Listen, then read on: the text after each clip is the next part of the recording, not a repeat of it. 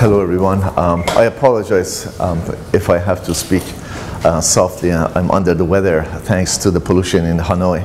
I have sore throat and all that. My name is NADER HAGHIGHIPOUR. I'm a professor of astronomy at the Institute for Astronomy, University of Hawaii. My research is on the formation and characterization of planetary systems, dynamics and celestial mechanics, how planetary systems are formed, how they evolve, with the focus on formation of terrestrial planets, habitability. I work on all these things, try to understand how habitable planets are formed, how habitable zones are evolved, and all that.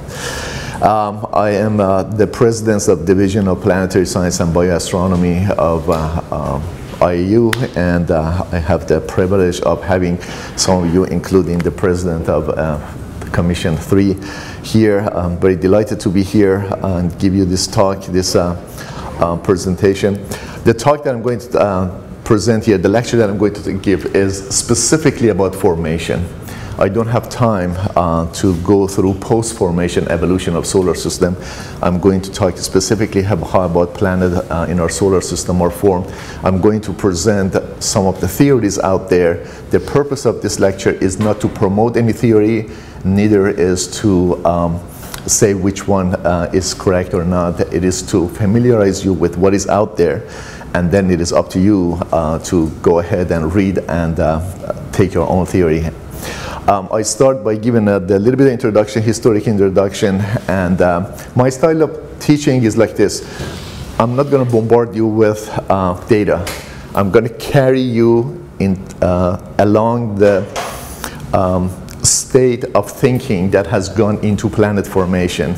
So you see how this idea started and why it is going the direction that it's going, and then you can make your own choosing which theory to take.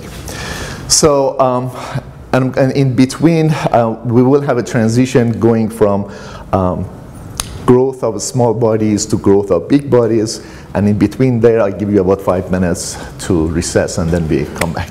To start, I want to tell you about how planets form, and the only, up until about a few years ago, say 20 years ago, the only example that we had, the only laboratory that we had was our solar system. We look at our solar system and we try to understand how planets in our solar system form. A lot of people came up with a lot of theories for it. For instance, in 1971, Dorman and Wolfson came up with the capture theory. They said that the material that went into formation of the planet was captured by around the star. So the star was at the center, a lot of material was around it, it was passing by another star, sun, and this secondary star had the planet forming material. As it was going close to sun, sun captured it, and they developed its own planetary system, and the secondary star went away. So as you can imagine, there are many problems with this. If you go back to 70s and read that paper, it tries to explain formation of Jupiter and terrestrial planets, but it cannot basically explain properties of our solar system. There are, I will list all the properties that the successful theory for formation has to address, and this wasn't able to do that, and soon it was forgotten.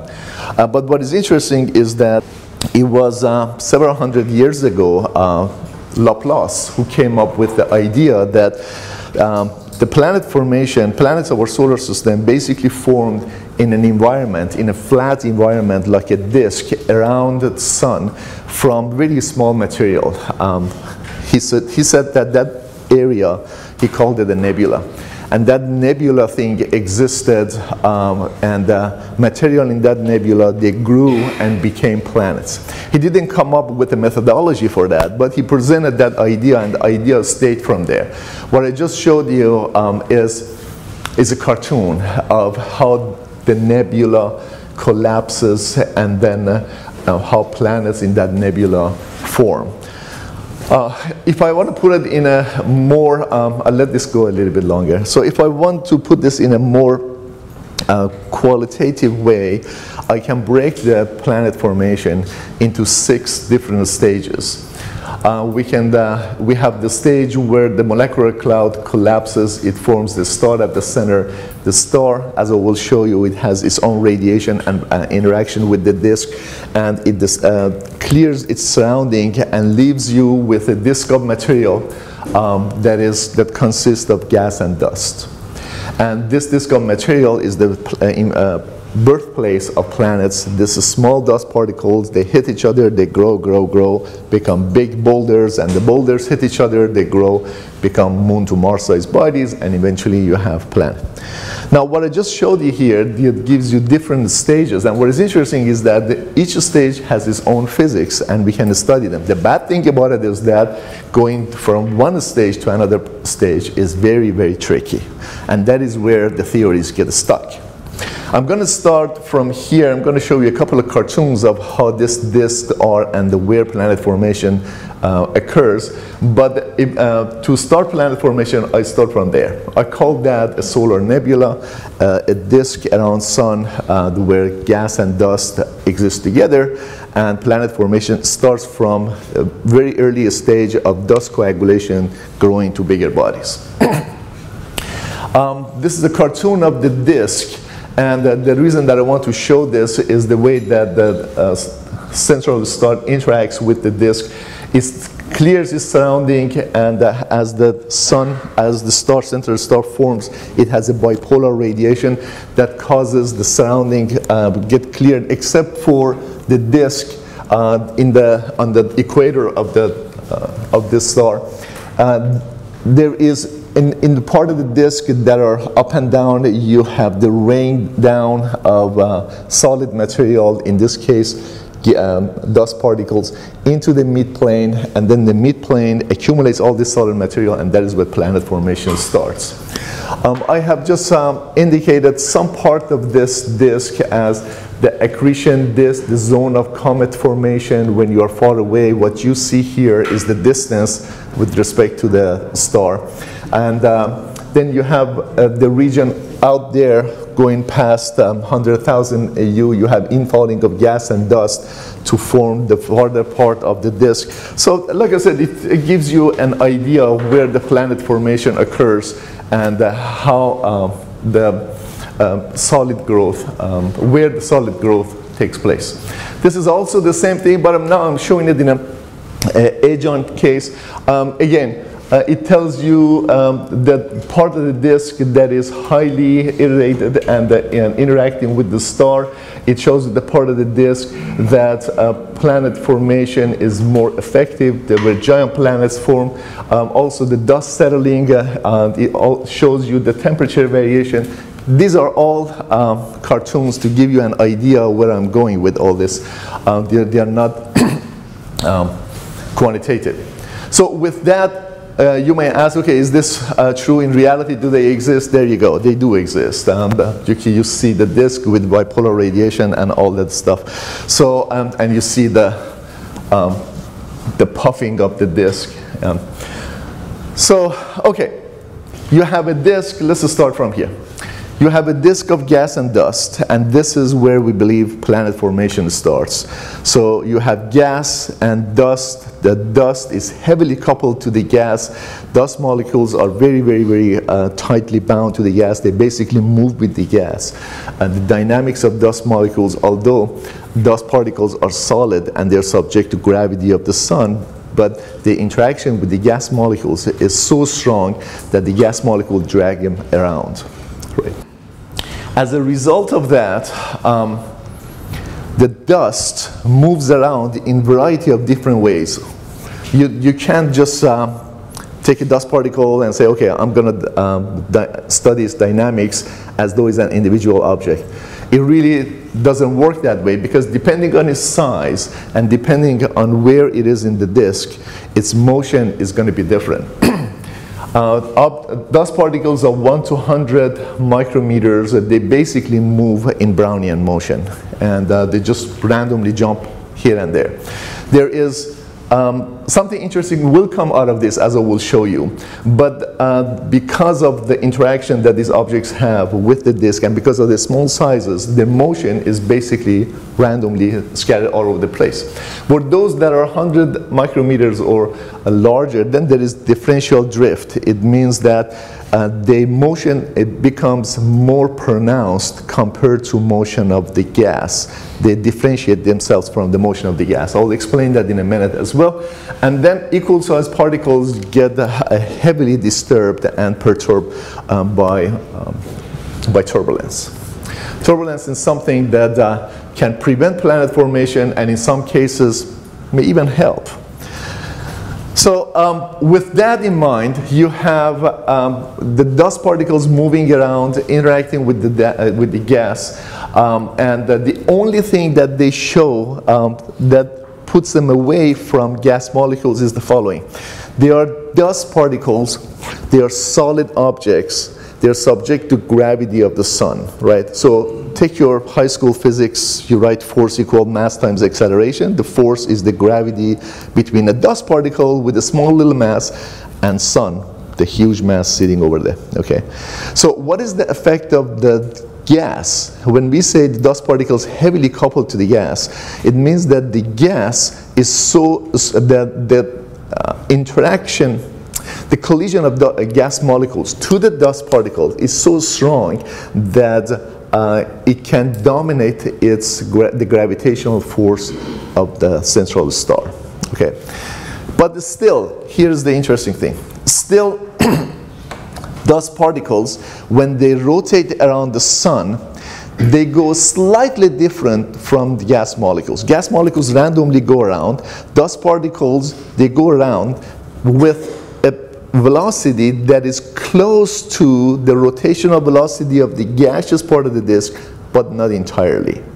In other words, two dust particles, they are moving with the gas, but slightly different. And that slight difference causes them, in the frame of dust particles, these two dust particles gently come close to each other, very, very gently. And when they come so close that molecular forces kick in, they stick to one another. That's what you see here, right? These are results of experiments by Jürgen Blum and his team. And they showed that when you put dust particle silicates in a chamber and you drop the chamber so it acts as though it's in vacuum, dust particles very, very gently come, and just when they're so close that the molecular forces kick in, they just stick to one another, right? Now you have two micro-sized particles sticking to one another, but they're still so small. Remember the previous slide that I showed you? They're so small that still when they go around, they don't move too fast. They reach another particle and they come close and they grab that one and they go grab another one. And little by little they form fractal objects like that. And this proceeds from submicron size to less than a millimeter, right? And then you have, so this is what this is the cartoon of what I just explained. Two dust particles gently sit next to each other, and they see another one, and they see another one, and they form these fractal size objects. Now these fractal size objects, they're still heavily coupled to the gas because their masses are small, and they move around, and they see each other. They move around, and sometimes they hit and break each other apart. Sometimes they gently merge and become a bigger aggregate, become a bigger dust aggregate. This process continues until the mass and size of this dust aggregate becomes so much that when they hit each other, this is the interesting part. When these dust aggregates, they hit each other, they roll each other, right? In order for this rolling to happen, your mass, the mass of the dust aggregate should grow, should become considerable. So when they hit each other, they can roll each other, and then you start getting small little grains, right? If the collision is slow, you see what happens. In a turbulent disk, you see less of this fractal fracture and more of objects hitting one another. In a non-turbulent disk, you see more of the fractal structure, and the objects maintain their fractal structure. They hit each other. This whole process is very, very gentle. In simulations of dust growth, it takes a few to several 100,000 years for this to occur. It is all based on molecular physics. You can quantify it, you can reproduce it in the lab, you can actually write equation and say what's going on. This all has been done. And we get to a point that our dust particle gets to about, say, 0.5 millimeter. Okay, this is all good. And still dust is heavily coupled to the gas. Still its motion and dynamics is dictated by a lot of collision of gas molecules to its surface. So keep that in mind. Just the dust itself in the gas environment, by evolution and interaction with the gas, it grows naturally to about a fraction of a millimeter, right? Okay, keep that in mind. Now, what I'm showing you here is something very interesting. This shows the radial distance from central star, in this case, sun. And it's logarithmic. Okay. What this shows here is stopping time in Keplerian time. Okay, what does that mean? It means, say at 10 AU, you take an object, any object that you want, those different colors, they show the radius of the object. Take one of these objects, take a meter-sized object, go at 10 AU, right? And give it a Keplerian orbit. Remove everything, write your F equal ma, calculate the Keplerian velocity of that object. This is high school physics, right? And determine what the Keplerian motion of this, what the Keplerian velocity will be at 10 AU, and release it. How long will it take for it to lose its individual motion and starts moving with the gas? Okay? For a kilometer-sized object, it takes a long, long time. For a small micrometer object, it takes a very, very, very short time. You put the dust particle in the gas, and you give it Keplerian motion, Keplerian velocity, and you release it. Soon after that, it loses its Keplerian motion and gets stuck with the gas and starts moving with the gas, right? That is why I said, with respect to one another, they move very, very gently, right? Now this says something interesting. This says that as the size of the object increases, it shows more and more independence from gas. Small objects are heavily coupled to the gas. If you give them a flick, they lose their independent motion and they start moving with the gas. But if you take a kilometer size and give it a push, it keeps going and going and going as though the gas doesn't exist, right? That's what this basically tells you. Now, here's the interesting thing. You grow dust particles because they basically move with the gas. Their relative velocities are small. They come together and they stick to one another. As they grow to become millimeter size, then they show their independent motion, right? And the meter size shows something very interesting. So I'm going to show this in a different way. Now, this is the same graph, but this time I put the radius down here and I put the radial velocity up there. So this was the distance and this was the Keplerian velocity. Now I'm going to turn it around. I'm going to take the radius on the vertical and horizontal axis, and I'm going to put the same velocity on the vertical axis. Now what this tells you is that if the particle is small, it stays with the gas. If the particle is really large, it has its own independent motion. But particles around the meter size, they rapidly move with respect to the gas.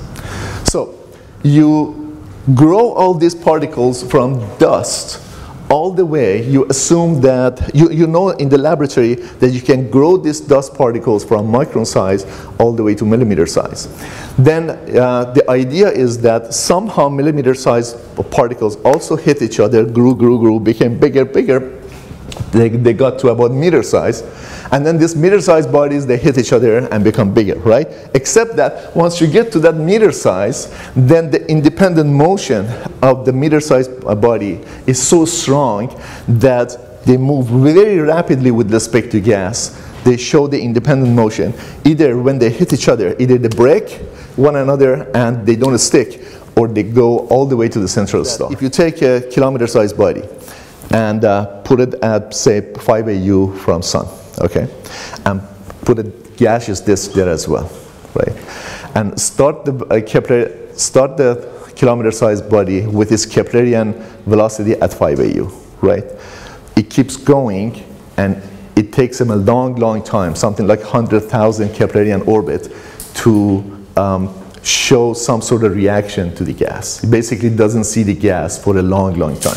Whereas if you take a dust particle, put it over there, in a fraction of a second, it loses its independence and it starts moving with the gas. So, what does this tell you? This tells you that even if you could grow objects all the way to about meter size, then the independent motion that they develop becomes so strong that they rapidly move towards the central star.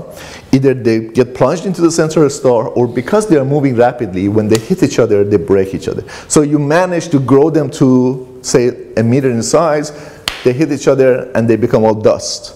Or they don't even stay around to become bigger and form planets. This is known as the meter size barrier.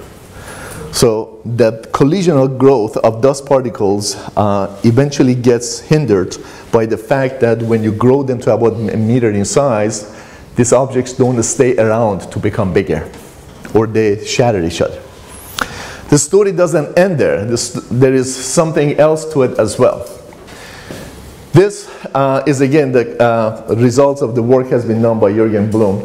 And what you see here is the radius of two objects of different radii, you know, and it's in terms of centimeters. So you have hundreds of centimeters all the way to 10 kilometers. Two objects, they hit them with each other with different speeds. So these dashed lines that you see that they'll say 50 meters per second, 75 meters per second and all that. They hit them with different speeds. And then they see in laboratory whether these objects stick or they shatter. Green means they stick together. Sticking is okay. And brown, yellow means maybe. Red means none. Okay? Now, this is in terms of centimeters, right? 10 to the power 0 is 1 centimeter. You go up there, you go up here, you get to the red region. It means that even in laboratory it's been shown that even if you grow objects from dust particles to about a centimeter in size, the centimeter size objects, even though they are coupled to the gas, they're relatively coupled to the gas, when they hit each other, they break. They don't stick. They break each other again into smaller pieces. So now you have another problem. If you could grow them to meter size, they don't stay around. But before that, when you get to centimeter size, they don't even stick. This is called centimeter size barrier. Now, why are these barriers? Because of the following. These are simulations done by our Japanese colleagues. And what they did was that they assumed that the process of growth from dust particles to kilometer-sized asteroids is efficient. And now you have a disk of kilometer-sized bodies. We call those planetesimals. Kilometers, 5 kilometers, 10 kilometers. They took a disk and they said, I'm going to study how this disk that consists of several thousand of these kilometer-sized bodies, regardless of how they form, how this will behave if I put the sun in between and let everything interact with each other through gravity. And this is the result of the simulations. Okay? What you see here is the eccentricity of every object in terms of its distance from 1 AU, from sun. So they showed that the process of collision of kilometer-sized bodies and their growth is actually efficient. You can get bigger bodies, and some of that kilometer-sized stuff stays as well. So here, I want you to think about this. Physics tells you that you can naturally grow dust particles to about a fraction of a millimeter in a disk, and that's all good. We know all how to do that. And then physics tells you that if you could grow them to kilometer size, it is possible to grow them bigger and make bigger objects out of them. In between, there is a meter-sized barrier, there is a centimeter-sized barrier. We don't know how to do that, right? So that is the part, that is the transition going from one part to the other that gets us, and we don't know how to go from that millimeter size to the kilometer size. So I'm a theorist, you know. Theorists have, they have two things. We work with a lot of things that in reality doesn't exist. And we have computers. And those computers help us to do a lot of things that in reality don't exist, right? So nowadays computers are so powerful that theorists such as myself, I'm allowed to say this because I make a living doing that. So we make a model, then we try to find the physics for it, as opposed to physicists who start from physics and try to, so the computers are that good for us, right? So you are a theorist and you are thinking that physics can get me to millimeter size and can get me from kilometer size to larger. And in between, I really don't know how to do it. And physics tells me that in between you have these two barriers, centimeter size barriers. So what do? Either you have to come up with some sort of smart way to get around this, or you have to accept that in nature, things keep going and going and going and going until it happens, right? There is so many times this hitting and collision and breakage and accretion and reaccretion and collision and breakage. It happens until finally it works. So some systems do have planets, some systems don't have planets, depending on which direction this collision and growth went. Or you say, no, I want to find a way to get around these two barriers. Okay, so I'm going to tell you about, these are two schools of thought. One school of thought that still exists says that collisional growth exists, it is inefficient, so in some systems it works, in some systems it doesn't, okay? And there's a big group that is working on that. There is another school of thought that says, no, the collisional growth is inefficient, it doesn't happen. We have to find a way to jump over these two hurdles, right? This second group works based on this idea. This is a paper, a series of papers that are published with Alan Boss, and we presented the following idea. The idea that I'm going to talk to you about was mentioned by Fred Whipple many, many years ago in 50s and 60s, and then in 70s it was mentioned in one line in a work by White and Schilling, but we actually put it into equations, and we presented equations and mathematics for it. So for a moment, whatever I said, just put aside and think of this hypothetical system. You have a disk, sun is at the center, the disk has solid objects and gas, okay? Now, the solid particles see the gravity of sun and they follow Keplerian motion. That's all good. The gas, however, doesn't follow Keplerian motion. Why? Because the molecules of the gas, on one hand, see the gravity of sun. On the other hand, they have the gas has its own pressure. So the disk state gets to the state of equilibrium. We call that static equilibrium. Gets to the state of equilibrium when the pull of the gravity on a molecule and the pressure that wants to push it back, they counteract each other, right? You will have at any point, remember R omega squared again from your high school physics, remember this is centrifugal force, right? The centrifugal acceleration is equal to the force comes from gravity, the Keplerian, plus the force or the counteract that comes from the pressure. We call that pressure gradient because it varies based on the radial distance from sun. Now here is an interesting thing.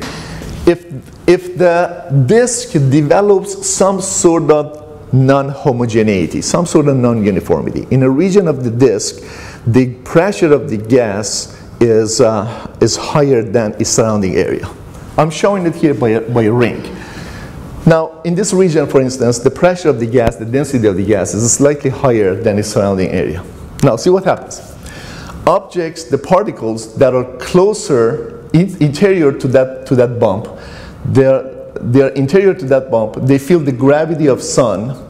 Gas will act for them as a push from behind. So they are moving around with the gravity of the sun. The gas pushes them because of this thing. The gas pushes them from behind. As they are rotating, they also go out. The particles that are outside, as they are rotating, they feel the gas as a headwind, so they lose angular momentum. As they are rotating around sun, they come forward.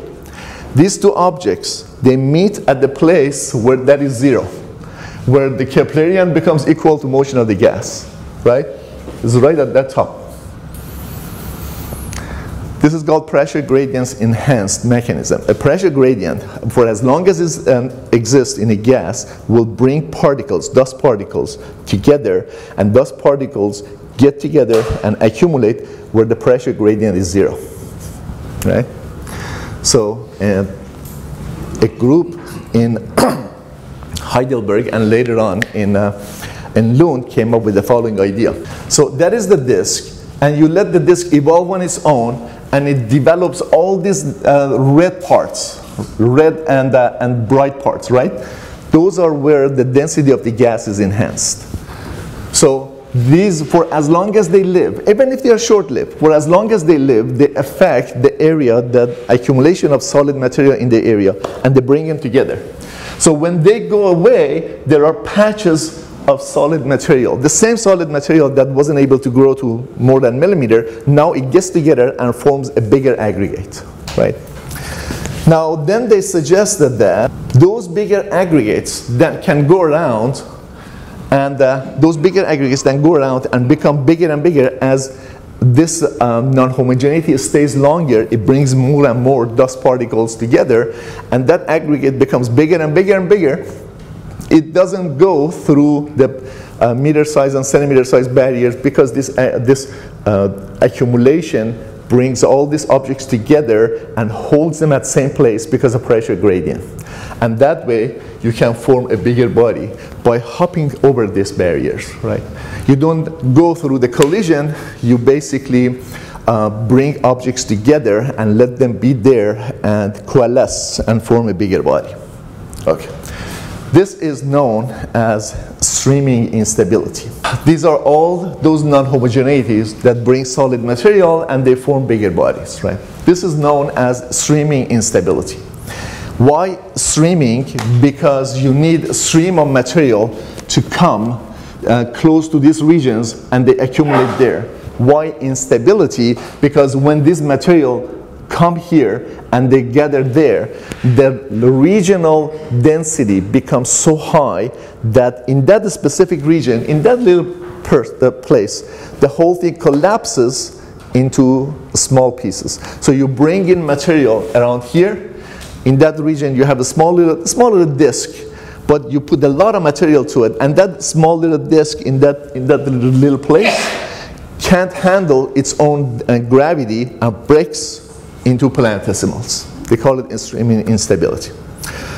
The only issue with it is that it's very nice. Yeah, I explained the physics of it. It's very nice. It works, and the person who did it has done a great job for past 10 years to develop it and makes its theory and its foundation and magnetic solid and everything. It's all good. The only issue with it is that it works inside that little box that I'm showing. It doesn't work globally. That's the problem with it. A planetesimal disk is 40, 50, 60 AU. That mechanism doesn't work in 40, 50, 60 AU. It works only that small little box that I showed you. In other words, streaming instability does not get ignited in a disk that about 100 AU wide, right? That's the big problem with it. And that brings me to this. How do you go from centimeter size or millimeter size to kilometer size? Still an open question. Two schools of thoughts. One says collisional growth is the way to go, and nature either succeeds or doesn't. And the other one says, well, streaming instability may help, and you can get around it. There are some others. I admit that there are a couple of other ideas that I didn't mention here for lack of time, and also these are two more prominent theories that have more prominent implications, as I will explain. So how do you go from growth of dust particles from millimeter size to kilometer size? We really don't know. What I'm going to do is that I'm going to assume this whole process, this magical process works. Now we have a disk of planetesimal bodies, kilometer size, half a kilometer, 10 kilometers, with sun, and planet formation starts from here. When I say first, this is one good thing that I should mention. When I say first, it means the time of the formation of first solids, and by definition, first solids are chondrules, millimeter size objects. Right? So starting from the time that millimeter size objects are formed, usually our simulations show that it takes about several 100,000 years, maybe 500,000 years to get to this stage. And that is the time that gas is subject to dispersal for a good amount. Depending on where this happens, some part of the gas will stay, and that is why we have giant planets. But again, depending on where it happens, most of the gas goes away. Somehow magically, we have a disk, and this is where planet formation starts. A disk of planetesimals with gas. Depending on where you are looking at planet formation, the gas may stay around or go away. And these solid objects, they're subject to gravity of the sun and each other, and they hit one another and grow. So, okay, let's move on. If you want to explain solar system formation, you have to explain many properties and characteristics of our solar system.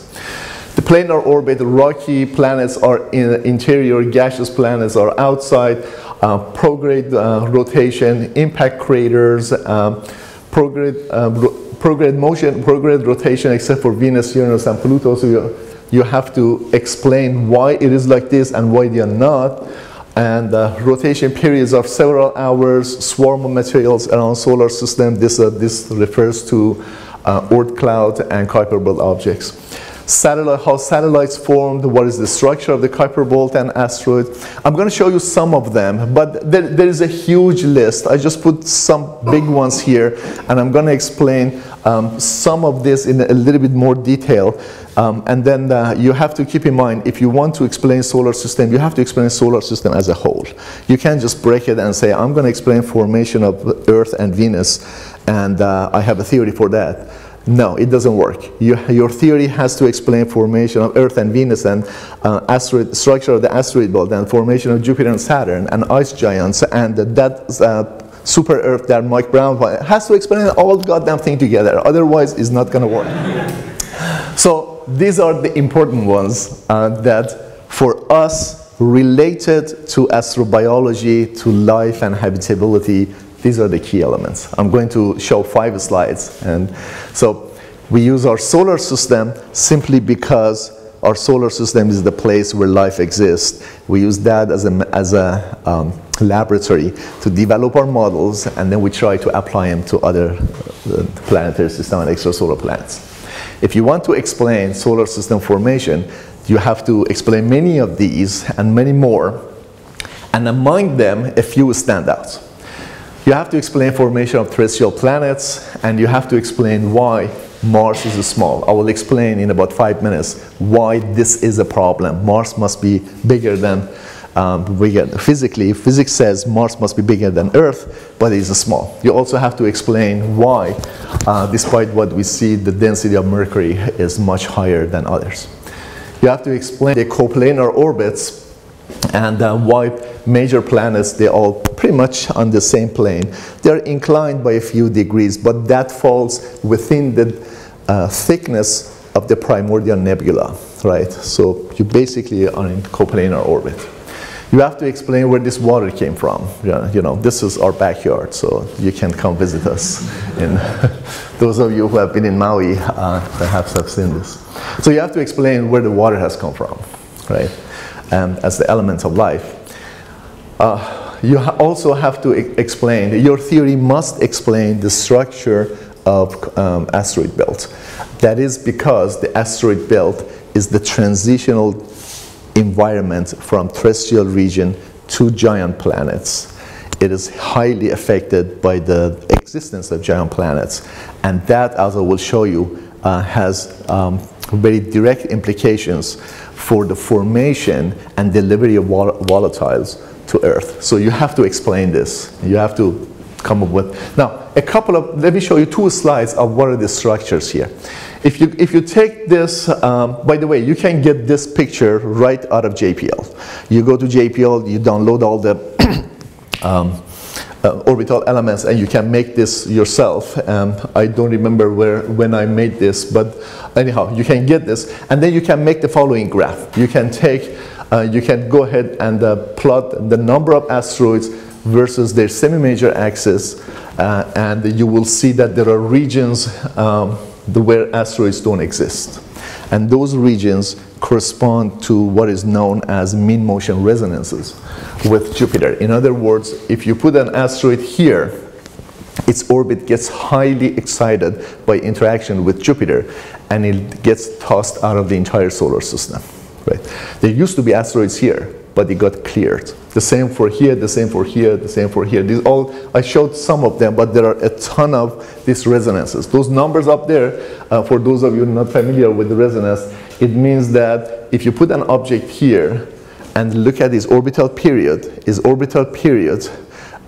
orbital period of Jupiter divided by orbital period of that object is like the number of 3 to 1. If you put it here, the orbital period of that object is 2.5 years. That's what it means. So those numbers is the ratio of the orbital period of Jupiter to orbital period of any object that goes into these regions. And these all correspond to different resonances. Some of them are very tiny because the fraction is fraction of 2 large numbers. Like for instance, there is one here is 8 to 3, right? And if you look at these small ones, some of them are 19 to 17, right? 21 to 13, or things of that sort. Those are very, very tiny resonances. If the fraction is small number to a small number, then the area around that region is very large. That's why there's that large area around 2 to 1. So anyhow, you have to be able to explain this, and that has to do with the orbit and evolution of Jupiter.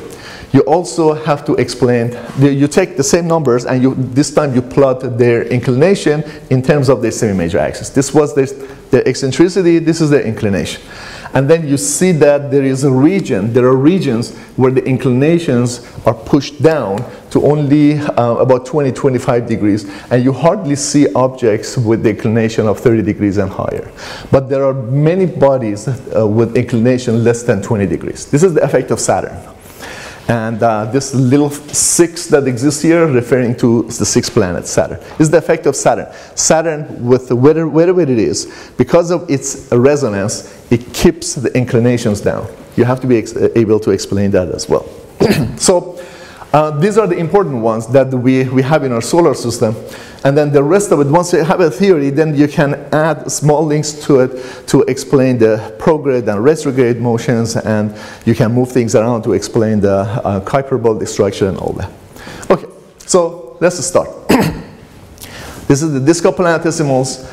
Each one of these objects is subject to gravity of the sun. There is gas in here as well, but not as much as it was before. And now we want to see when these objects hit others, how they grow. Okay, so let's take one of them. Let's take this one, for instance. Okay, this one has a distance to the star. I call it a planet. Now here is the thing. You know, we define a region around any object. We define a region around it. We call that Hill's sphere. What does that mean? It means that, see the Hill's sphere, it depends on the mass of the object, right? And the reason for it is that any object that has a mass, it has a gravity around it, a region of gravity around it. That Hill's radius means this. If any object falls within that sphere, these other secondary bodies, their dynamics is dictated by the direct gravity with the body, and sun is a perturber. For these bodies here, this is driving their dynamics, sun is perturber. At this time, for this body, sun is driving its dynamic, this object is perturber. Okay, so I want you to grasp this idea of Hill radius. When you have this region, anything that is inside that radius primarily sees the gravity of this object, and sun is a perturber. So what happens to them is that they come towards the center of gravity, and they hit it, they stick to it, they become bigger. Once this becomes bigger, its mass increases, right? So that sphere becomes larger, it takes more of the bodies inside, right? So more bodies come, hit, and grow. And boom, boom, boom, you start from a kilometer size. In a very short time, you go to something that is called planetary embryo. It's Moon to Mars sized bodies. This process is called runaway growth. And this is a cartoon of it. Two objects hit each other, they become bigger and bigger and bigger. And eventually, in a very short time, as I will show you, in the tens of thousands of years, you start from those kilometer-sized bodies, you grow objects to be Moon to Mars-sized bodies. And this is just a cartoon of how it shows. I showed you this before, and that's exactly what happens. Now I want you to see the time. Where did the time go? Right here. In a very short time, they say 10,000 years, but I would say depending on the mass of the disk, this is a very small disk. If you put more mass in the disk, it goes to about 50, 60, 100,000 years. In a very short time, compared to formation of terrestrial planets, which takes hundreds of millions of years, this is a blink of an eye. So once you form your disk of planetesimals, in a very short time, the disk of planetesimals immediately drops into a bunch of large bodies interacting with one another. Okay, so keep this in mind. Now I want to add some small little things to it. This is a cartoon of the disk, and we managed to have that disk of planetesimals forming these bodies, these big bodies, right? Now, somewhere in this disk, something interesting happens. As you go farther away from sun, objects that are close to the sun, they receive so much heat that if they have any ice, it evaporates and objects are dry. But as you go farther away, they maintain the ice because the amount of temperature they get is less and less. Eventually it gets to a point that if you pass that, then these objects maintain most of their ices, and they maintain it for all their lifetime. Well, we call that a snow line. Where this is an industry by itself. I'm not going to get to that. But there is somewhere in the disk, once you pass that, your objects manage to maintain their ices.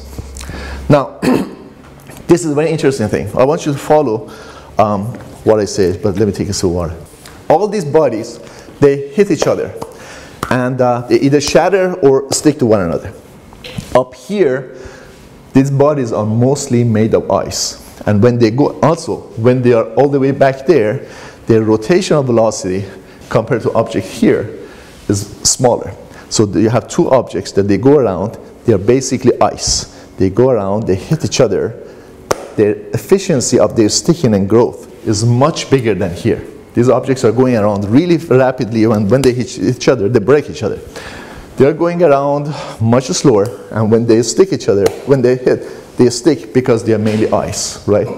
So once you start from kilometer-sized bodies and you form these planetary embryos, out there where ice stays permanently, you manage to grow big objects.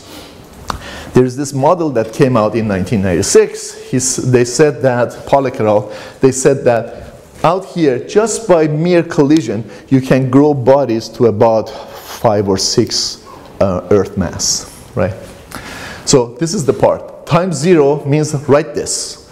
And then you let these objects over there, they hit each other and grow. In a very short time, they grow to about 10 Earth mass or something. But then back there, gas still exists, because this whole process that I explained from dust growth all the way to this takes only a couple of 100,000 years, maybe 500,000 years, 600,000. The gas is still there. Back here, there's more gas than here, right? So as these objects grow to become, say, 5 or 10 Earth mass, they have swept up all this solid material in the surrounding. So this solid line that goes to solid material core does not grow anymore. But the core is so big that now it can attract gas. So it starts attracting gas. As it attracts more gas, its gravity becomes bigger, it attracts more gas, right? And more, becomes bigger and bigger. And it gets to a point that it attracts so much gas from its surrounding that the gas thickness becomes so much, it cannot withstand its own gravity, it collapses until it gets to an equilibrium. And that's where that happened. They said that is how giant planets form. This is called the core accretion model, right? It can explain many properties of the solar system. It has a couple of major downsides that I will quickly explain, okay? The biggest problem with it is that, look at the time. The time is about 8–10 million years. But the gas that is necessary here does not stay around for that long. The observation showed that the fraction of disks that maintain their gas for that long, for 10 million years, is much smaller, and most of the disks, they maintain their gases for no more than 1.5 to 3 million years. So this explains many properties of the solar system. It's consistent with what we see in solar system. It's all nice and dandy except for the time scale. So if you want the time scale to work, you have to somehow speed this up. People have done this. I'm not going to get to that because I want to use the idea to explain terrestrial planet formation. There are two mechanisms to get around it, actually three. One is to expedite this by putting more material into the disk. So if the disk has more solid material, the growth becomes faster, right? And therefore they have been able to drop the time to about 2–2.5 million years. Another mechanism is called disk instability, which suggests that instead of starting from bottom and build things up, when the molecular cloud collapses and forms the nebula, at some part of the nebula, the mass becomes so much that local regions of the nebula, they break under their own gravity, and right there they form giant planets. That is called disk instability, that forms things right directly from the molecular cloud as it collapses and the sun forms. This is an interesting method. Nowadays we think that it may explain some of the properties of extrasolar planets with high mass and high orbits, in long orbits. But basically, when it comes to solar system formation, it has some fundamental issues. One of those is that when this collapsing things happen, the energy, the potential energy heats up the system. You have to remove that heat very quickly, otherwise the whole thing goes away. And a good mechanism for removing that heat very quickly has not been produced. So although it is interesting, but it fails at certain points. But regardless of whether it is valid or not and whether it helps or not, one thing is good about it is that it gives you a time, right? It says if this mechanism is good, I can form giant planets in a few thousand years or tens of thousands of years. So this was supposed to show you how the disk instability works. But regardless of that, you have a mechanism that gives you an upper limit of 10 million years. You have a mechanism that gives you a lower limit of time of a few thousand years, right? There's pebble accretion. I will quickly explain at the end of my talk. Now, going back to here, regardless of what mechanism you choose, the upper limit is 10 million years, right? So let's take that. Let's say that within the first 10 million years, you form giant planets here with your favorite mechanism. Okay, so now what happens here? As giant planet formation is in progress, that whole formation process affects this region as well, right? And this region also, in this region also planetesimals are going around and hitting each other and forming big planetary embryos. The planetary embryos hit each other and they grow as well. So in this region, while that is going on, this type of impacts is going on. These are simulations that have been done by our Japanese colleagues in 2006. And This whole thing is one industry by itself. I'm one of those who does this kind of thing as well. We take planetary embryos and planetesimals, we put them together, we bang them each other, and we see if we can form planets, right? Has been going on since early 80s by George Wetherell.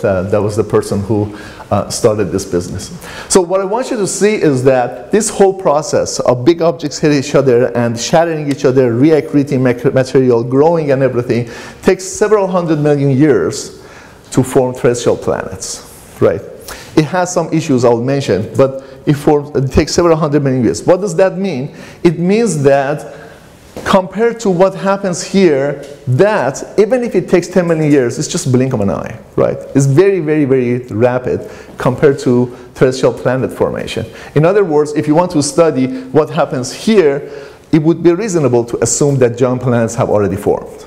And that is what we do nowadays. When we do high resolution simulations like this one, we take many of these planetary embryos, moon to Mars sized bodies, and we put them in a sea of planetesimals. These are kilometer-sized bodies.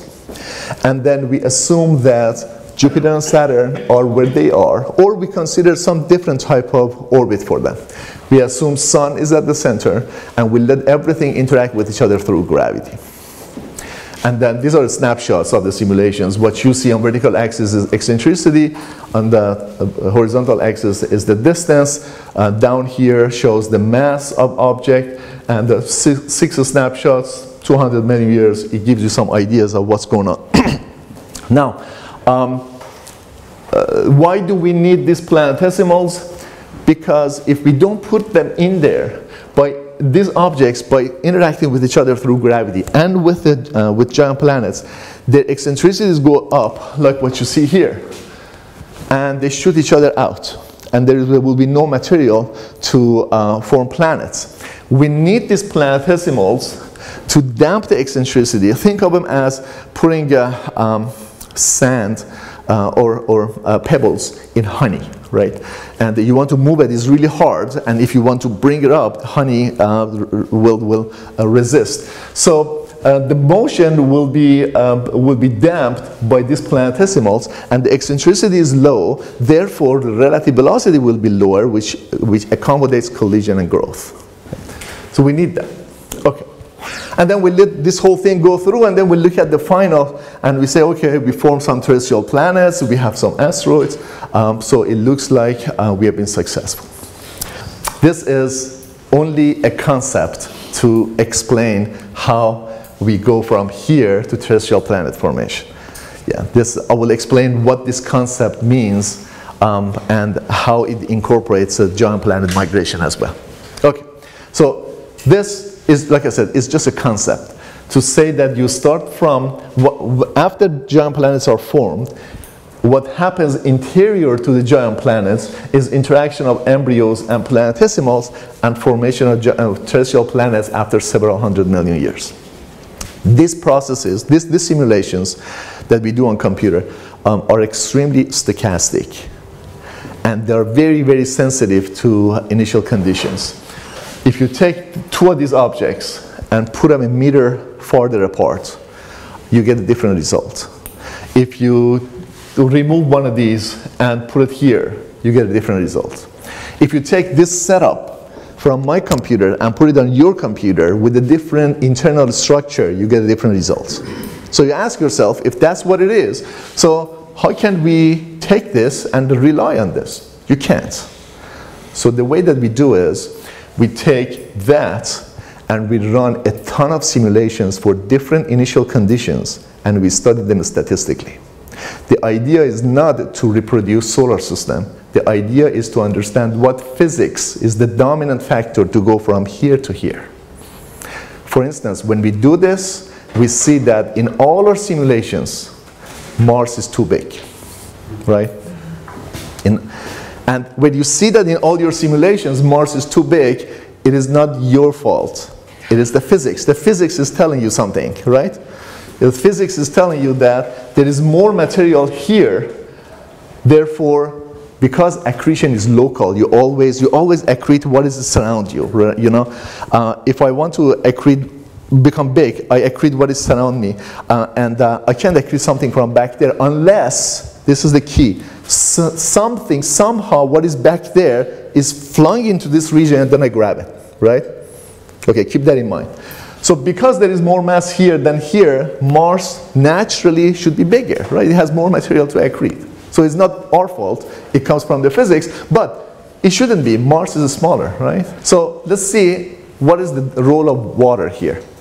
Go back to this cartoon, you look at this, you are a theorist. You say, this object is close to sun, is dry, but I know that Earth has water. It's right there, right?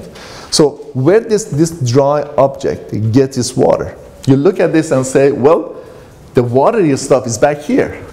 So somehow the watery stuff from here must have come to here, right? This was the idea behind bringing water through comets. So stuff is all the way, watery stuff is back there. Somehow comets came in and brought water and delivered water to Earth, except that it doesn't work for two reasons. If you look at the deuterium to hydrogen ratio of comets and ocean water, you see a discrepancy. This is Earth and those are the comets. They don't agree with one another. When you present this to the promoters of the idea that water came from comets, they say, well, the water on Earth is not primordial. It has been influenced, and its structure and its chemical composition has changed during the evolution of the Earth, which is a solid argument, and you can't argue with that. Except for one thing. That may be true, but when you do the math, when you go back here and you say, okay, I want to start from this region, and I want to bring in enough comets to hit Earth to deliver all the water that we have. Just the water on the surface. Forget about the water on the mantle. Just the water on the surface. The math doesn't work. The rate of delivery is 1 every 10 million years. You can't bring in enough water. If you put in the formation mechanism and the amount of water and the number of comets that come in, you can account for about 10 to 15%, no more than 15%. You still have to account for 85% of the water that cannot be delivered by comets, right? So you ask yourself, okay, what am I missing here? Okay. So this idea was promoted in 2000 by our colleagues in Nice, by Alessandro Morbidelli, John Chambers, and a few others. They said that although water, some part of the water could have come from farther comets, most of the water came in during the accretion, during the growth. The water here presumably was brought in after Earth growth was complete. Water was delivered as a late veneer. They said the watery material was flowing into the accretion zone, somehow was flowing into the accretion zone of Earth, and it was incorporated into its accretion, into its formation during the formation. That's what they said. Okay. And they said material here has more water compared to here. It doesn't have much. It may have 5%, 10%, but if you bring enough of it, then you can account for that 85% that you are missing. This is the same simulation that I showed. Now what I'm showing with the code, with the color coding, is the amount of water. Now if you look at the meteorites and the amount of water they carry and where they come from, you can get some idea of how to distribute water in your primordial disk. So material that is very close is dry. As you go farther away, they have more and more water. Now, same simulations, I want you to see the way that water material gets transferred from one region to another, right? It goes, things get radially mixed. You have objects from here, come here, and eventually deliver water to Earth, right? That's the similar simulation. Okay. Well, this is all good. You deliver water to Earth, but your Mars is still big, right? This is the Mars that is still big, right? So you came up with a mechanism that comes right out of physics. It makes perfect sense, and you can account for the water, but your Mars is still big, right? So how do you do that? Well, the only way people thought of the following: the only way that you can remove all this material, the only way would be to remove material from accretion zone of Mars, so Mars will not have too much material to accrete, right? So if it is big, because it has too much material to accrete. So Sean Raymond came up with this idea. He said, I'm going to put Jupiter initially on an eccentric orbit. If I put it in an eccentric orbit, its close approach to the outer part of the disk will be larger than when it is on circular orbit. Right? So that causes a lot of material from the region of Mars to go away, just because Jupiter is initially in an eccentric orbit. And then you get something that has a small mass. Basically, artificially put Jupiter originally, when it forms, assume that when it forms in an eccentric orbit, and then that causes material, that causes closer approach to the disk, removes material from the region where Mars is formed, and Mars becomes small. Why can we do that? Of course we can do that. We don't know the initial condition of solar system, so you can do whatever you want. That's the freedom that you have, right? We don't know how the disk came about. We don't know the distribution. We don't know the number of planets. Do whatever you want. You know, what we see is the final product, and because of that, you have that freedom to put planet at eccentric orbit. Of course, later on you have to come up with a mechanism to lower the eccentricity. The only bad thing about it is that once you do that, then your Earth will not have water. You basically remove watery material. The same material that is supposed to deliver water to Earth will go away because of interaction with Jupiter. This shows three types of snapshots: Jupiter in eccentric orbit, 0.1 and 0.2 eccentricity, and you see as you increase the eccentricity of Jupiter, the amount of water that goes to terrestrial planets becomes basically zero. Okay. So you ask yourself, I have 10 minutes, I can do this. So you ask yourself, how do we do this? Eccentric Jupiter doesn't work. It removes this material that you need, right? But Mars is small because it didn't have too much material in its surrounding. How can you do that? Well, a toy model was presented in 2009 by Brad Hansen. A theorist again, we do this. He said, I'm going to, for no reason, for no good reason, I'm going to ignore the entire disk. This disk that I'm using here, he said, I'm going to ignore from here all the way. I'm going to throw it away. From here forward, I'm going to only take a small little bit of it here. That, from 0.7 to 1 AU.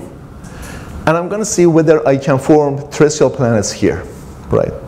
It is unrealistic. In reality, it doesn't exist. The disks are much longer, but it changed our views. So he took that. Of course, the idea in the past had been presented by many others, including our Japanese colleagues. They had taken it, but they didn't pay attention to how that could be used to explain terrestrial planet formation. So he did his simulations, and he came up with a bunch of, he ran a bunch of simulations. He showed that at times you can actually get small objects like Mars to have a small mass, right? Now, how does this thing work? It works like this. These objects, these are Moon to Mars-sized bodies. They hit each other, they break each other into pieces, and because they interact with each other through gravity, they throw each other out of the region, right? If your object falls into here, and there is nothing to accrete, it will maintain its mass, and because there is nothing here, there is nothing to perturb its orbit, it maintains its orbit, right? So if you do this right, you may be able to get Mars by this idea. This is called the edge, this is called the disk edge effect. If your disk has an edge, past that edge, there is no material, or there is not enough material for any object that gets there to accrete and become big. That object maintains its mass, and also its orbit will not be perturbed. Okay. So let's do a little bit of mathematics and see, bear with me for another 5 minutes as I will finish this. So originally we take the disk And we do our simulations with a disk like that, and we distribute material based on that power law, r to the power -3/2. Why? There is no good reason for it. Traditionally, it came out of the simulations. People did simulations, and they noticed that when our Japanese colleague, they did the simulation, and they noticed that when the disk settles, they can model that with that distribution with r to -3/2. You know, that's just fitting to the result of the simulations. But you can take any model that you want. So this is what the graph, that function represents. What Brett Hansen did was that he took all that away, okay, and said there is nothing past that region. So your disk is basically that. This is all your disk, and its mathematical function to show its surface density is going by this line, and past that there is nothing else, right? Your planet formation starts over there, and Mars gets tossed here, there is nothing here, it stays and maintains its orbit and all that, okay? But in reality, the disks are long. We know that. We know what he's presented was just a toy model. But the disks are long and big, and they extend for tens of AU. The question is how you can go from here to here. Okay? You have two approaches. And these two approaches come from the fact that we don't know the initial condition of the solar system. So you can do it any way that you want. You can either assume that you can't do anything with sun. Sun is at rest. You can either assume that the giant planets are free to be wherever they want. They can migrate, as you mentioned, right? You can play with them any way you want. Or you can put giant planets where they are and play with your disk. You can say that I know how to do this traditionally. This has been done for 30 years. If I know where giant planets are, this has been done for 30 years. I know how to do it. I know how to deliver water. I'm going to keep this. I'm going to keep sun. I'm going to move my giant planets around, right? So you have sun. You have disk that has helped you for 30 years to form giant planets and deliver water. Sorry, to form terrestrial planets and deliver water. Your giant planets is your freedom. You put it wherever you want. And then you say, I want to remove this part and only keep that part. How do I do that? I'll move the giant planet forward. And I'll bring it so close that it gives me amount of mass that is necessary to do Brett Hansen's model, but I introduce another giant planet. And I timed all this so well that when this one removed the material and left me only with this much, the other one catches up with it and take it back, and I have terrestrial planet formation, right? This is called Grand Tack model. You have giant planets, you put it at where you think it should be, and it helps, it works.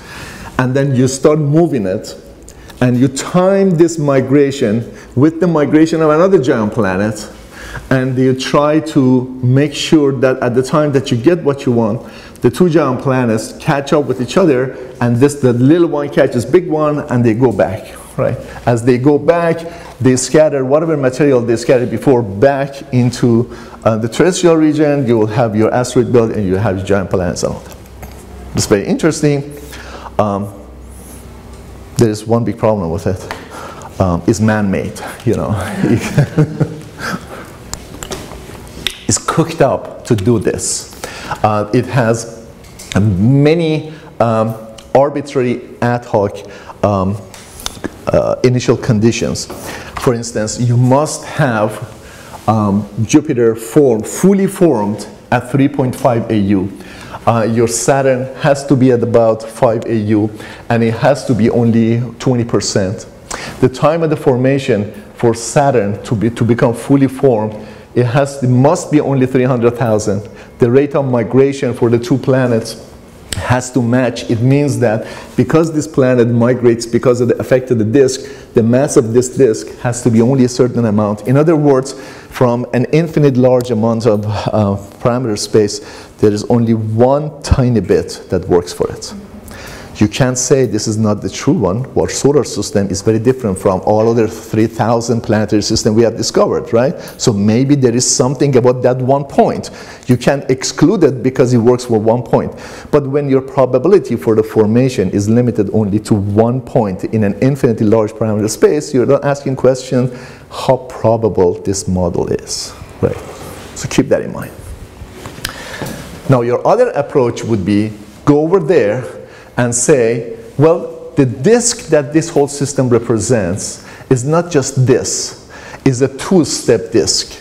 One step is presented by that function, the other step is presented by nothing, right? So, in other words, there is a region, in other words, your disk may have a region. Before that there is more mass, after that there is more mass, but there is a region that locally the disk is depleted, right? If you wonder what that means, it means that before that runaway growth happened, right, your disk, your planetesimals form with non-homogeneity. There is more planetesimals somewhere, there's less somewhere else. Remember I said that from here to here takes about 500,000 years to go? So this is your time up. If you put your t equals 0 here, you have no choice but to play with giant planets. If you put t equals 0 over there, then your disk will become also a freedom as well, a free parameters as well. So let me just show the simulations. You take the same simulations as before. You make a toy model for it. You remove some material arbitrarily from different areas. And then you run simulations to see what happens if you remove material for, say, 25%, 75% from here, and then you let giant planets migrate, you let them be on where they are, on eccentric orbit. You run all those simulations, and you come up with a bunch of final results. And then you see that, yeah, it may be possible to get Mars to be small. It may be possible, it looks like there's a possibility of getting Mars to be small. Makes sense as well. This is one of the simulations, for instance, and that is Mars. And you get Venus and Earth and Mars and big asteroids and smaller asteroids and all that. It looks like it works. What is the connection between these two models? The connection is the following. This represents planetesimals, this represents embryos. There is a local depletion in the disk, right? Now look at here. Mars can form here and get tossed into this region, but because there is not too much mass here, it doesn't have mass to accrete, and it doesn't have anything to perturb its orbit, right? Or it can form here and get tossed to that region, right, from these two. Now see what happens here. I'm going to take that part of the way. Hold on a second. I'm going to take that part of the way, and I'm going to put these two lines around it. This is the Grand Tech model, right? This is the partially depleted disk model that says the disk may have non-uniformities and Mars can form in either of this mass-enhanced region and get tossed to this region. And the Grand Tech says Mars formed in a non-uniform region but get tossed to a region where there was no mass, right? This is basically your Grand Tech model. Okay, I'm going to finish. This is the result I want to, the final cartoon I want to show. Let's see what we have here.